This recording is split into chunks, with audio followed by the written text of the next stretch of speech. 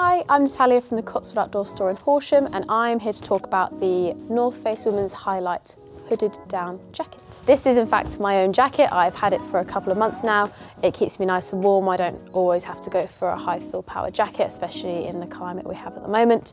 Down in the south, this has been keeping me nice and cozy without the need for extra layers. This down jacket is 550 fill, which is basically talking about the loft of the jacket. The higher the fill power, the more loft there is, and that basically means there's more air in the jacket and more air that's being warmed up, ultimately being a more insulated jacket, keeping you nice and warm. It is 80% Goose Down and 20% Waterfowl Feathers. This jacket is making sure to meet the RDS, which is the Responsible Down standards. With this being a down jacket, it's obviously not waterproof, but it does have a water repellency finish. So if you get caught in any light showers or dipping in and out of shops when it's raining, you should be nice and fine. But obviously we recommend not getting this jacket completely wet because you will end up getting cold. Despite this being a bit of a fashion piece, it's still pretty functional. You've got elasticated wrists, which means it's stopping drafts getting in, keeping you warm.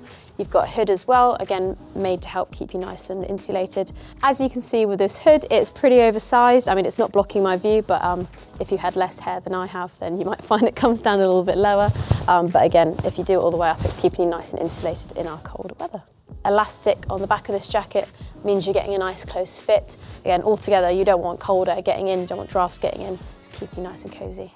This is a piece that I use more for leisure than anything else. I probably wouldn't be matching it with my montane trousers out and about on the street, but still works well if you're wearing it further afield.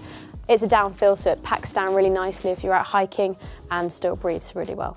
I am wearing a size 10 in this jacket. That is what I normally wear UK size. It's obviously a cropped fit. I am 5'2" and it kind of sits like a normal jacket for me, but if you're taller, it will probably be a bit more cropped for you. The fabric of this jacket is 100% nylon, so again, it's very lightweight and breathable. Doesn't make too much noise either, like your waterproof shells that tend to be a bit more crackly.